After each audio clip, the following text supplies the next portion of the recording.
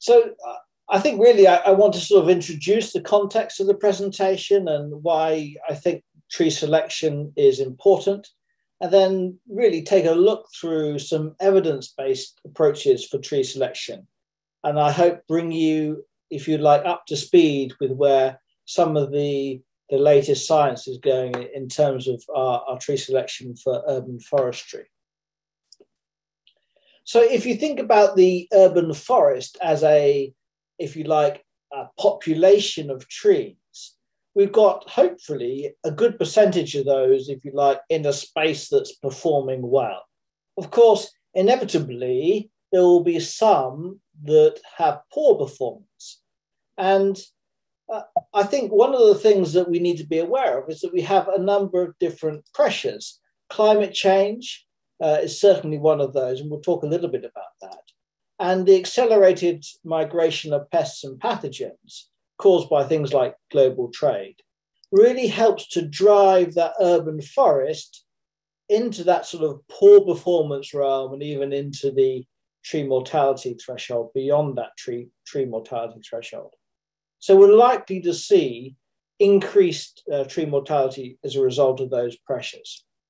And I think, we can hopefully all agree that species diversity is going to be critical to those challenges. Well, let's start by looking at an old book some of you may be familiar with, Shade Trees in Towns and Cities by William Solorotov.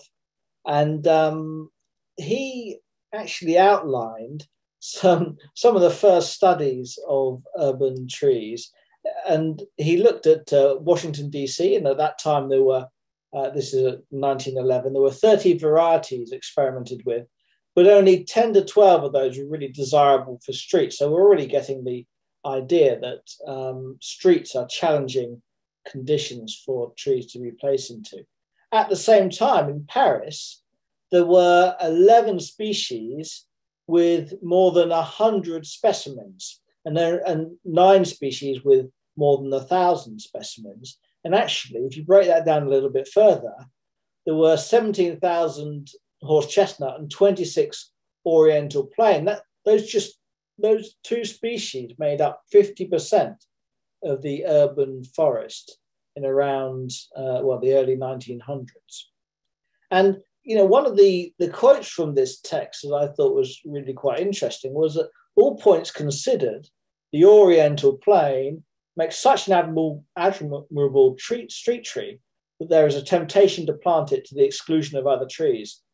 And I think, I'm tempted to suggest that we have, in some ways, given into temptation, haven't we? We've found a few trees that seem to work well for our urban environments and just kind of really planted those almost exclusively.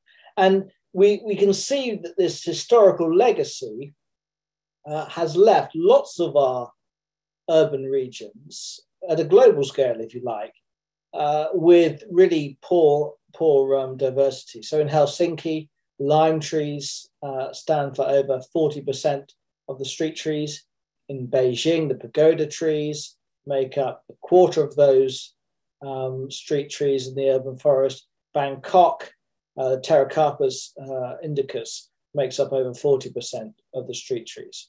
And there's plenty of other literature as well that supports those sorts of trends.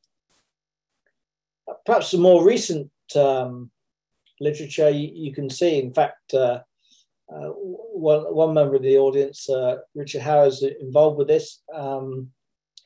So you can see here that the assessment across the United States is pretty damning as well. And in your Midwest region, you can see that a number of species are highlighted as red, indicating they represent percentages over an ideal maximum, if you like.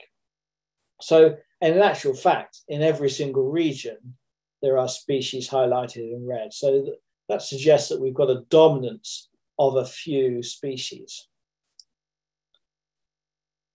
Well, just to sort of build on some of that analysis, looking at open source global tree inventories, Nadina Hull looked at mapping the diversity of street trees across 8 international cities.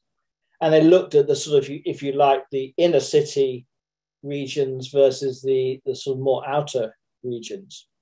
And they, as I say, looked at that open source data. And none of the city centre regions met the ideal maximum percentage thresholds according to that famous Santimore 10, 20, 30, the species, genus, family rule. So, that again reinforces the fact that particularly the most urban of environments are really not meeting any of our diversity targets. And if we just drill down into that data, I won't go through it all, but you'll see, I've highlighted in, well, it's all more pink than red, isn't it? But the pink indicates the occasions where those species, families, or genuses fall outside of those ideal limits. And we can see by something called the Shannon Index, which is an index that captures the diversity, that all of the outer regions are more diverse than the more central regions. I mean, this is, as I say, in global cities, so Amsterdam, Bologna, Buenos Aires, Cambridge, Melbourne, Oslo, Paris, and Vancouver. So, really consistent trends at an international level. One of the papers that I really caught my attention recently was this paper by Alain Paquette and his group in Montreal. And I think this is a nice way. We won't sort of really unpack it, but effectively, he looks at a slightly different way to evaluate diversity, looking at something like called what he interprets as tree diversity, which integrates species richness and evenness. And just pointing out that bar chart on the right-hand side there, the left hand of the paired bars stand for the total relative abundance of the 5 most common species. So you can see, for example, in New York, 50% of the urban forest is made up of the 5 most common species. And then there's also this indication of relative abundances, which give quite a nice metric for the diversity within those urban forests. And I think, having an eye on the functional diversity as well as the taxonomic diversity is a really helpful idea and concept going forward as we begin to evaluate our urban forests in a bit more detail. And so the effective number of species or true diversity is this useful metric. And of course, it advocates a shift from the use of these taxonomic ratios to a functional diversity, an evaluation of populations of trees into what we call functional groups. And I think that's going to be a really helpful idea moving forward. Then there's now a global tree inventory. I don't know whether you're aware of this or come across it before, but there are, according to the inventories that have been done, there are close to 5,000 tree species in urban environments, 1,200 urban tree genera, and 175 different families represented in the inventories. But that's likely to be an underestimation.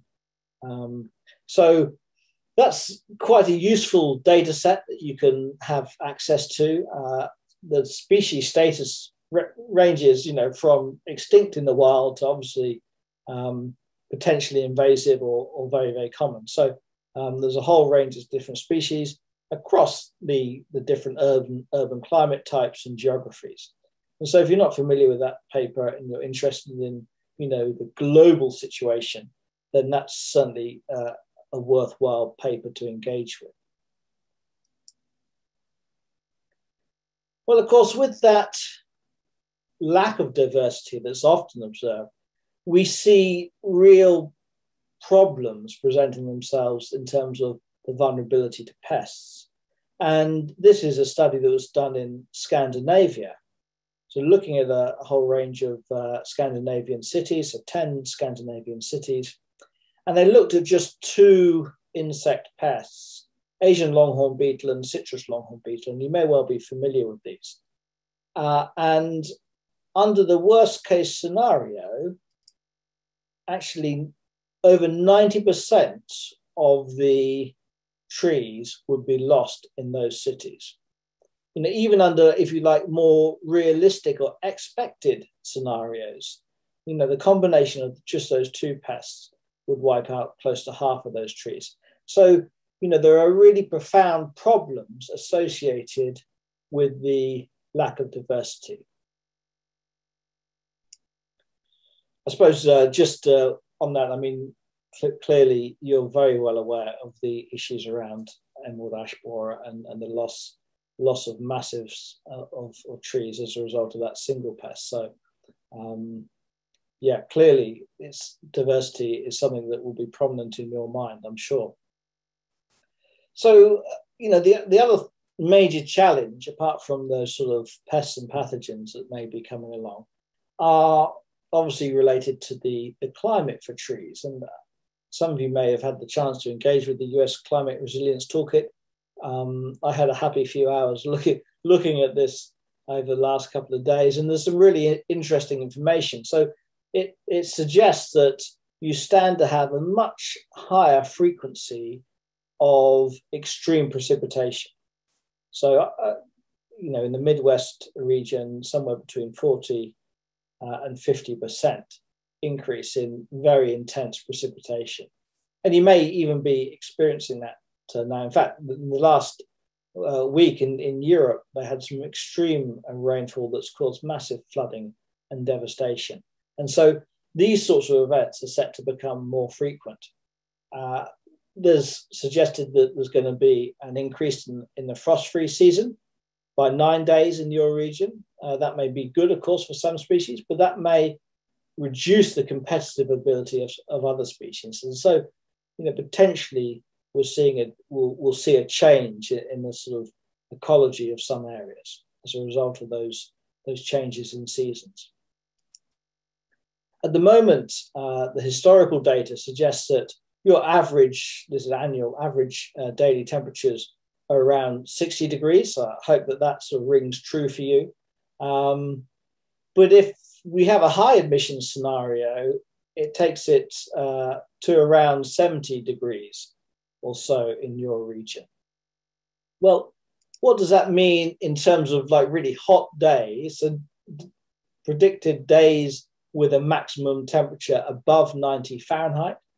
And at the moment, by my looking at that map, you're getting, 20, maybe 30 days a year greater than 90 degrees Fahrenheit. Well, by the end of the next, or this century, I should say, by the end, so by 2090s, you're looking at potentially certainly 80 to 100, possibly even a little bit more in some regions.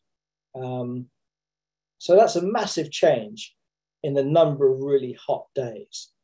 And of course, from a plant perspective, that actually drives something we call the vapor pressure deficit, because warm air holds on to more water than cooler air. So that means that there is a higher moisture demand on the plants. And so, again, in your region, you're seeing potentially quite profound changes in the vapor pressure deficit, and therefore that atmospheric drought, if you like, associated with those warmer climates. And so that's really important to understand, because it means that we have to have a handle on how trees cope with limited water availability in order that we can then anticipate which trees are going to be best placed in some of our challenging environments, particularly in our challenging environments. And so this is where the foresight comes in, because relying on those species that have served us well in the past really may not be a good strategy going forward. As we anticipate these pressures of a changing climate, increased pests and pathogens, we need to make sure that we diversify, but not simply diversify for the sake of diversities, but we must diversify in those areas with those species that can meet some of those challenges, and particularly in relating to these abiotic stresses. And so then I wanted to really sort of unpack the water and the drought tolerance of species. And there are effectively two strategies for trees to avoid water deficits. One is to actually avoid them, and we'll talk about how that's possible. The other is to tolerate them. And a tree avoids a water deficit by maximizing water acquisition or by reducing water use. And really, it does those in three, if you like, three ways or in three categories. The first is physiologically, the second is structural, and the third is life cycle. So in terms of maximizing water acquisition, well, probably the most important is deep rooting. You know, if a tree can tap into an underground aquifer or into the water table that may be quite deep, then it can effectively decouple its experience of water budget, if you like, from precipitation. So it can be pretty dry on the surface, but because it's tapped into a deep water source, it's avoided a deficit, a really negative water potential building within the tree. Of course, the other way it can cope with limited water availability is to reduce the water it uses. And it does that through things like stomatal closure, the reduced leaf and stem growth. You see, smaller leaves, for example. There can, of course, be some structural hairs and waxes that can increase the resistance to leaf water loss. And, really importantly, phenology can play a part. So what we call drought phenology or a phenology that means that the trees are deciduous in the driest period. And you see that in Mediterranean species quite regularly, but also that premature leaf abscission that can occur through drought. And that reduces the amount of water that the crown demands. And then finally, and probably most importantly from a tree selection point of view, we have mechanisms by which trees can actually tolerate that water deficit. So in other words, they can cope with low water potentials. And the key mechanisms for that are what we call osmotic adjustment. That depresses the turgor loss point of the tree. That's its, if you like, its wilting point. So it needs to become drier before it wilts. And there can be some quite profound modifications to the wood anatomy, to the xylem, that resist what we call drought-induced cavitation. And so those things can be really the target of our knowledge and our understanding and help us inform which species are going to do really well in drier environments.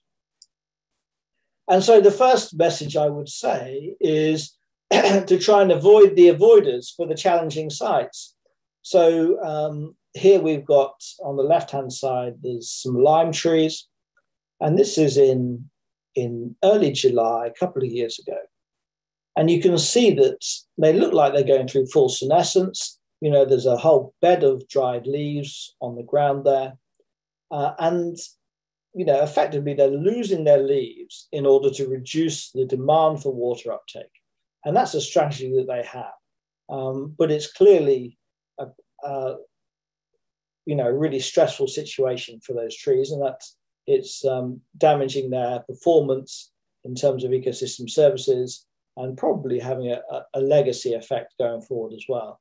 The example on the right there is another species that you might class as an avoider, a birch species. And you can see it's really constrained rooting environment. And, in the absence of any watering, I assume, it's just basically lost all its leaves. Now, that may well be a survival strategy. When you rewater it, it may well come back to life, if you like, and produce new leaves. But it's clearly not performing well. This is not the sort of species that we might choose to select for those most challenging of environments. And so if we select the sort of drought-tolerant trees, they have this inherent resilience to water deficits.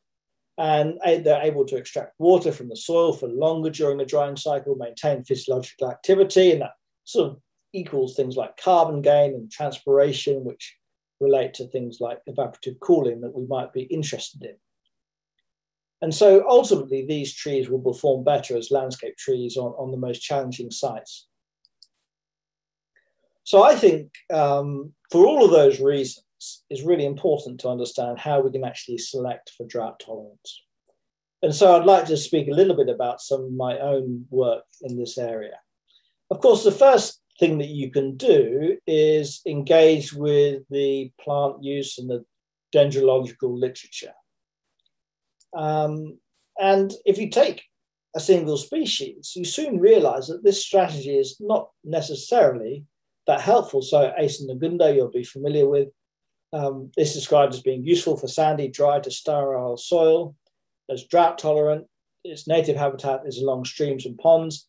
Its native habitat is in moist areas, but performs well also in poor wet or dry habitats. I mean, that is really totally useless advice in some senses by an excellent horticulturalist who's really just sort of sitting on the fence. Very heat and drought tolerant, grows along shores of permanent bodies of water, and likes humid areas, grows along stream banks, floodplains, and swamps. So, if you're a plant user, a tree user, a landscape architect, or somebody that's specifying trees, and you engage with the literature, then, it's really difficult to get a sense for how a species might perform,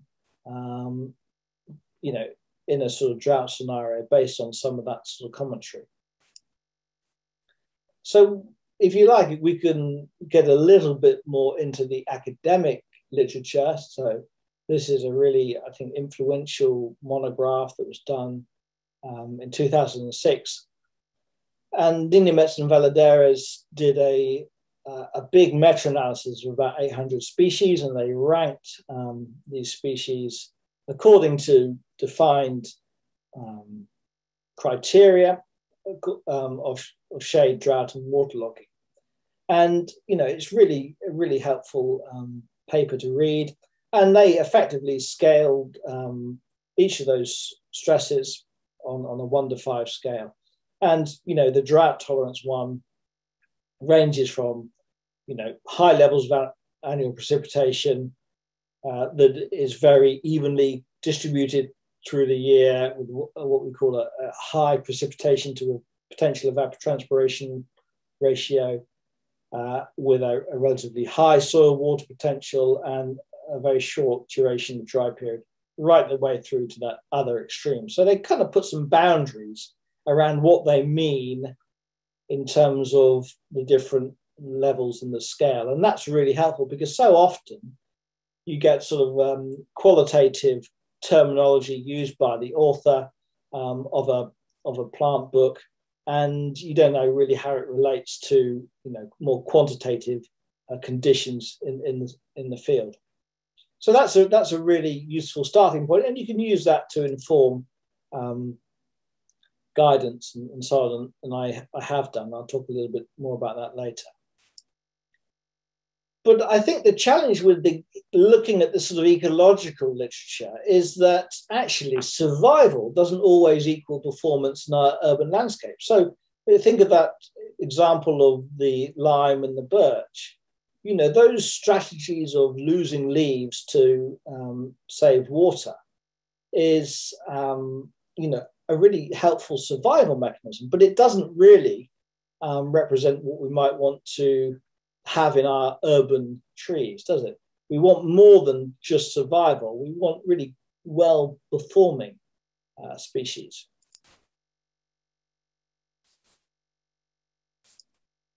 So how do we go about improving selection decisions? Well, I think using a trait-based assessment is quite helpful.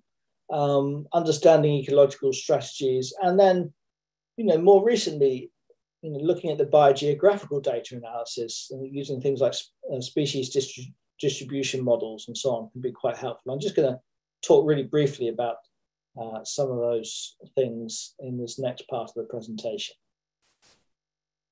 The first trait I'd like to bring your attention to is the leaf turgor loss point. And this is something that I've been looking at for a number of years now. In fact, most recently, I did some work with Jake Miesbauer at the Morton Arboretum on the elm collection there. But this leaf turgor loss point can be used as a, if you like, physiological measurement of drought tolerance. It's quantifiable.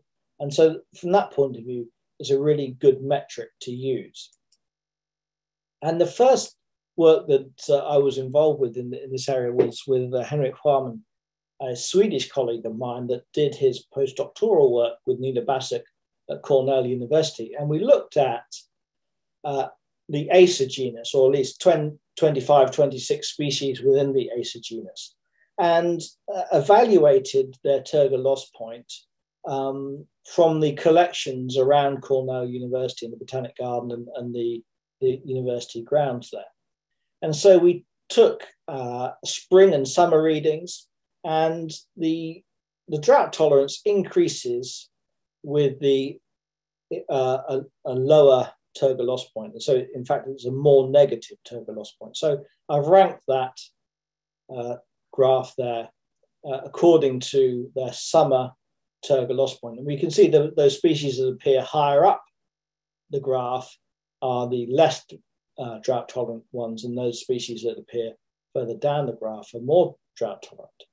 And so, this was a really instructive study for us, because we were able to see that species like Acer spicatum that would grow here in the understory, rather shady, humid, moist conditions, had a really quite a high turgor loss point. So around, in this case, minus 1.6 megapascals.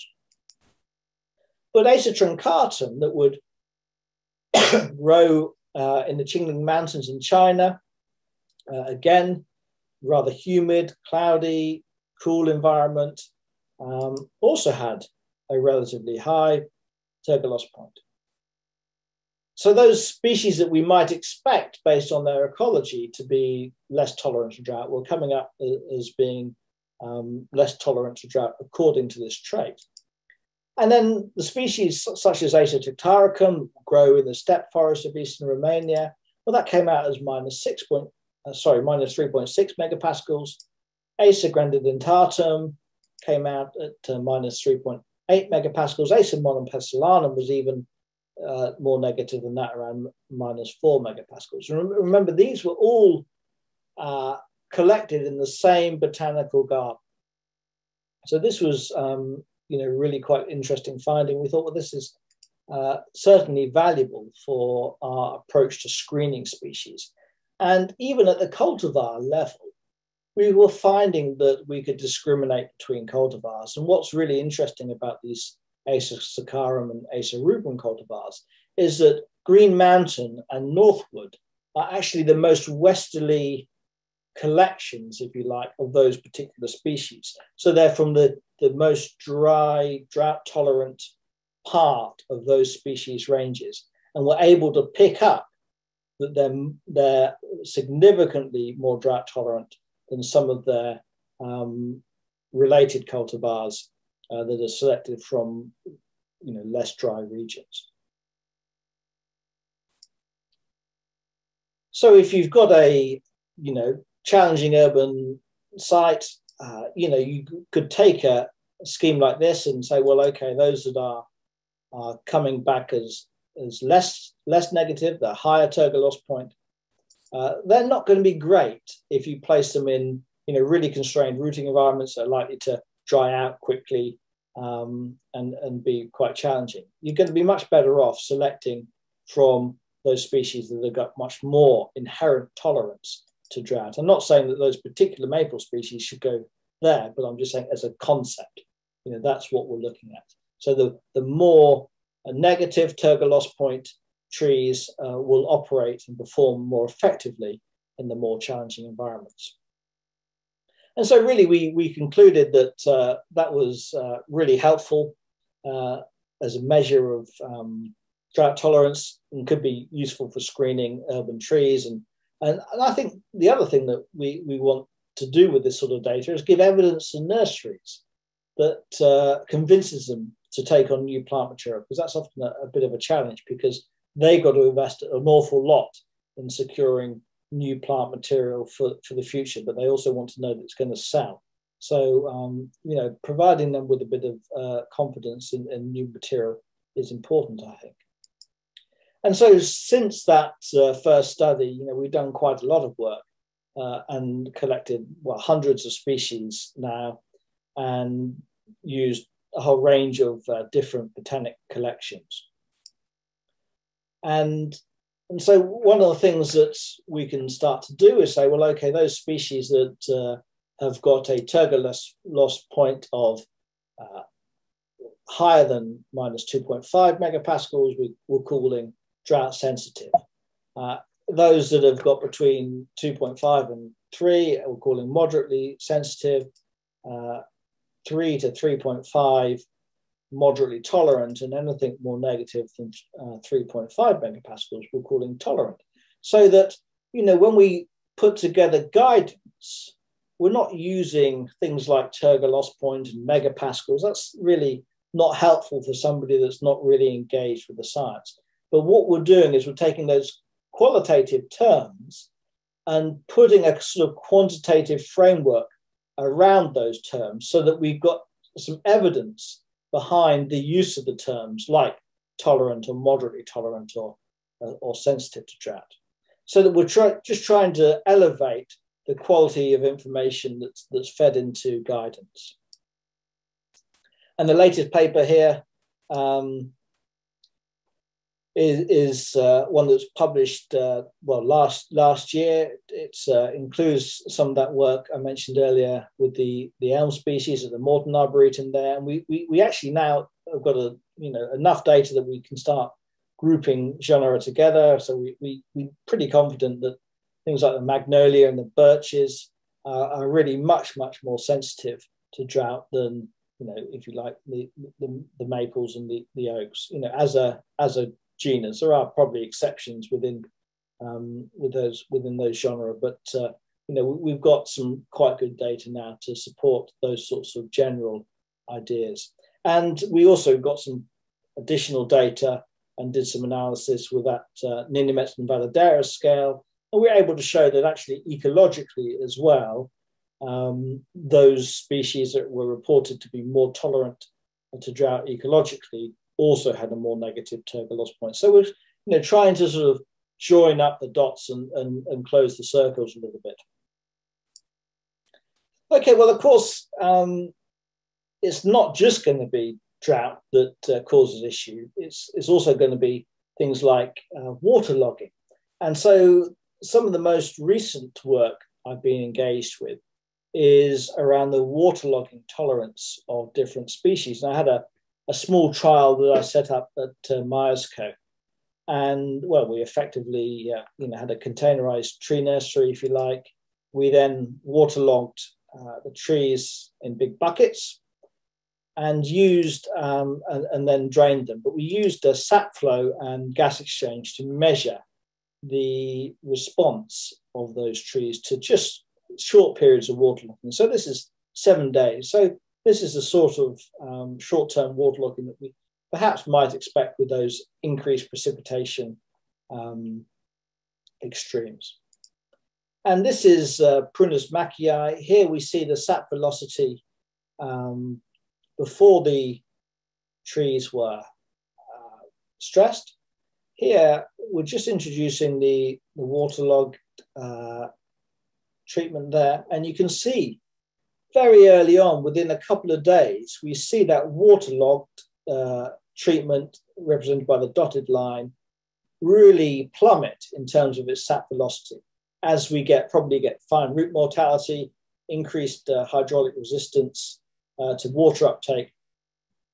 And you can see even after we drained it, we had a reduction in the sap velocity within that tree. And, you know, one of the really interesting things from my point of view is that visually, although we were getting these really profound differences in sap flow, you couldn't tell the difference. So that was really important. excuse me. So if we look at that, where we compare the gas exchange, we can see that photosynthesis was significantly depressed within a couple of days of that waterlogging treatment, and obviously somatic conductance was as well. And it never actually recovered within the time frame that I evaluated those trees. And as I just reinforced, this was not evident at all by the visual analysis at this stage. So this is Acer-platanoides. So again, we have a pre-treatment where the two cohorts of trees were very similar to each other. And then very quickly, after putting those trees into a waterlogged situation, we see that the sap flow in the waterlogged group of trees really plummets. And in fact, interestingly, after the species or the treatments were drained, we got a continued decline in the condition of the trees and the sap velocity. And actually, we ended up with a total defoliation, and all that was left was the samaras on the ends of the stems. So that was a really profound response to waterlogging in Norway maple. And, again, obviously, that kind of sap flow trace was supported by, if you like, the more traditional evaluation of gas exchange. And then this is a tolerant species, a willow species. The sap flow is rather noisy because it was a particularly kind of wet period in June, a typical Lancashire weather, I'm afraid. But you can see that effectively, as the trees were waterlogged, there's no difference whatsoever in the sap velocity between the two treatments. In other words, they just carried on regardless. And then when it was drained, again, no response to that draining either.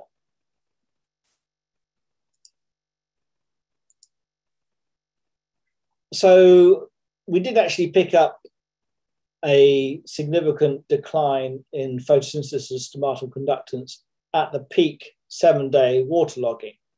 But in actual fact, that had recovered, well, certainly by the end of a recovery week, possibly before that. So the willow we found to be much more tolerant. And the interesting thing from my point of view is that sap velocity, sap flow can be used to discriminate between different species, because understanding waterlogging tolerance is something that's not that easy in trees. And so things like the hypertrophied lenticels actually appeared even within a few days around the base of those willows. And that obviously helps with the ventilation of the root system and so on. So, we know that certain species have particular traits that we can focus on and engage with to try and improve selection for those environments. So the conclusions of that study were that sap flow could be used as a really useful tool to evaluate waterlogging tolerance. There's at least sort of 3 responses, if you like. No response in the case of the willow, a decline through the waterlogging period, and then sort of stabilizing upon draining, and then a decline throughout the waterlogging period, and then a continued decline after draining. And I think that's probably related to something called post-anoxic stress, where you get stresses and toxins being released upon the reoxygenation of the rooting environment. And photosynthesis and stomatal conductance are very sensitive to waterlogging. Well, yeah, that's useful confirmation. But perhaps more importantly for us as practicing arborists, the visual analysis is useless for identifying physiological stress, and actually, there are much better techniques to do that now. So the final kind of sort of analysis and approach that I want to just flag up with you relating to species selection is the use of big data, biogeographical data and climate data, to understand species profiles. And this is some work that a colleague, Harry Watkins, has done through his PhD at Sheffield University in the UK. And he looked at something called a warmth index, which measures the warmth of a climate and the precipitation or annual rainfall.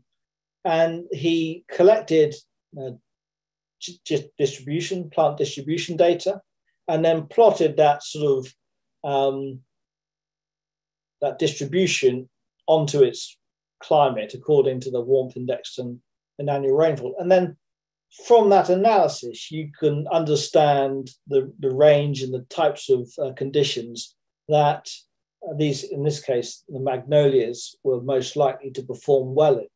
And so that's really, quite a helpful tool. And so just to unpack that a little bit more, you can, for example, by looking at the slope, understand the importance of warmth to growth. So the steeper the slope, the more important, the shallower the slope, the more important the warmth is. The length of the regression is suitable for determining the range of conditions that a species is found in. So if you like, almost like the plasticity of a species. The intercept can give us an indication of the relative importance of water. And obviously, sort of statistical confidence can give an indication of the robustness of the data. So, it's quite useful to be able to collect that climate versus distribution data, sort of pair it up together. And then one of the neat things that Harry did was he sort of plotted, cities onto those schemes as well. And so you can see, where a city, current city's conditions, sits within the distribution of a particular species. If that makes sense. So it's really useful for seeing whether, for example, London sits within the climate framework and plant distribution of a particular magnolia or oak or whatever you do the analysis for. So using these species distribution models can be really quite helpful. But just following on from that, Henrik Harman and Harry Watkins did this work on some important European species and plotted each of those green dots on the charts there represents if you like, a published occurrence of that particular species. And then that's paired with the precipitation and warmth index. And then you can plot kind of where your city is currently with where it's projected to be. So you can see in the case of Aciplatanoides, London 2020 is kind of right on the edge of that natural distribution. But in 2050, it's going to be pretty much outside of that natural distribution of Norway maple. So we might want to be really careful about planting that into the ground now to perform well in London conditions in 2050. And so you can see similar analysis done for Acer rubrum, Petula pendula, Carpenter speculus. So looking at big data, on climate and on the distribution of species can be really helpful in just providing some focus to understand which species might perform well in future environments, which might be threatened by future environments. And so, one of the things that I really believe passionately about is that lots of this scientific data and information is translated into species selection advice that's accessible by practitioners. And so a couple of years ago, Henrik and myself published this species selection guide for green infrastructure through a group called the Trees and Design Action Group. It's freely available. It's a digital guide. And you can find it quite easily on the TDAG website, tdag.org.uk. And it's got about 280 species profiles, They are, I'm afraid, sort of focused on those species that are available in the UK, but lots of them will be common to your region as well. And you can see there's a whole range of information on the species profiles relating to their use potential, trees, crown and size characteristics, as you might expect, ornamental characteristics, other information that relates to the species that might be pertinent. So, for example, Acer releases lots of pollen, it's got a high allergenicity potential during the flowering period. And there's notable varieties, again, they're ones that are more available in the UK and so on. So, that's the bulk of the guide. There is also some context as well. And as part of that context is just to provide users with a clear map, if you like, of how to use the guide and how to select trees. At the end of the guide, there's what we call a tree selector, where you can look at trees according to, for example, their use potential or their mature size or their environmental tolerance. And I've talked a little bit about how the drought tolerance part of the environmental tolerance section is derived. And there's this supplementary database, so where if you want to sort of select by multiple criteria, so for example, a species that's going to be good in a paved environment, but also be tolerant to shade, you can sort of do a simple kind of filtering exercise on that. That's all freely available. And to say part of that context is also just to say that tree selection is only one element in the road to securing tree establishment. It doesn't matter if you've got the right tree, the perfect tree, if that plant quality is really low, or the rooting environment is really poor, or you just mess up fundamental arboricultural practice by planting it too deeply, for example. It doesn't matter if you've got the right tree. You actually need to make sure that you've got at least all these four things correct if you want to establish trees. And I talked a little bit about tree selection today, but of course, we could unpack things like plant quality, rooting environment, arboricultural practices, much more. But I think that's probably all you can take from me. That's all I really want to share with you today. Think about those four things. Tree selection, we really need to be thinking beyond hindsight, what's worked well in the past, and anticipating conditions, understanding how we can inform our tree selection through things like the use of plant traits to really evaluate the species that are going to succeed in the future. So thanks for listening. My time, hopefully was well spent with you. Certainly was enjoyable from my point of view. My email is just there at the bottom. If you want to contact me, that's absolutely fine. And just perhaps a little, you'll forgive me if I plug the book I wrote a couple of years ago with a colleague, Peter Thomas, called Applied Tree Biology, which unpacks lots of the science around trees and hopefully applies it to arboricultural practices. So thanks for listening.